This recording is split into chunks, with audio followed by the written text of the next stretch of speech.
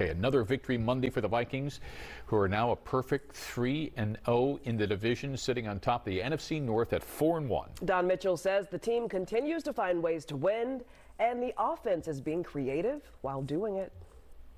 Well, I think they know by now it's going to be predicated on, the looks that we're getting, what I think gives us the most chances for success, and then ultimately trying to keep the defense off balance.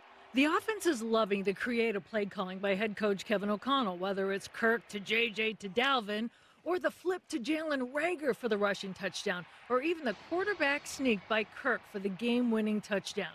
It's about keeping defenses off balance and finding unique ways to use skill sets, and for the players to be what they can be as situational masters. But the guys themselves have to be on their toes because it can all change quickly. I would say exciting, but also just one of those things, like you said, you have to be on your toes, just understanding, depending on some of the looks that we get, depending on what direction the play is going. You have to understand if we're going to switch the direction of the play, or we're going to switch the play completely. Case in point on the quarterback sneak. Kirk had some latitude at the line of scrimmage and took the reins. He had some options on the play based upon the look that we got.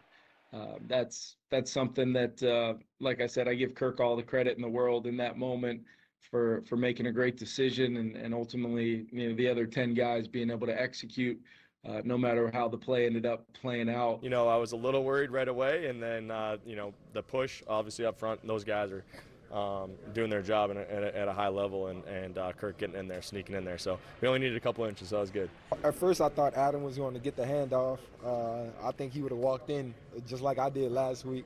But it's great to get Kirk in the end zone, finishing a big drive that he had for us. Don Mitchell, Fox 9 Sports. Gosh, the Vikings off to a good start. A win is a win. They really are. They're fun to watch. Yep, they are. Well, a beautiful